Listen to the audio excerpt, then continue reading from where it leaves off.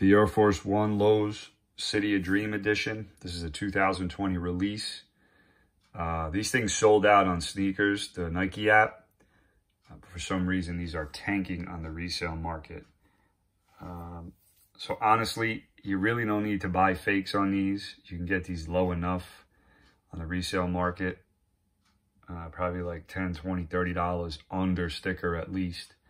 But this is what yours should look like if you do buy them resale and you are a little suspect about what they should look like. You know, I don't do any R&B lighting, so this is what the naked eye is going to see.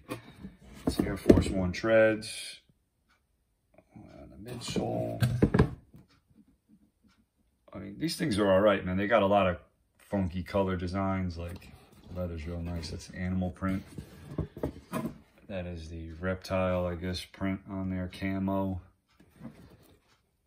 Let's look at the soles. That's what your shit should look like in there. This is the right shoe. This is the left shoe. This does not come off. This isn't a Tinker.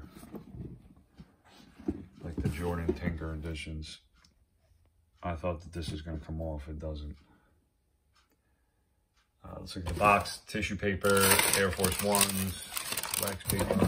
This is what the box should look like. The print should look just like that. That's them, guys. I'm not really sure what I got to match with these, but they're at a really good price, so I'll pick them up.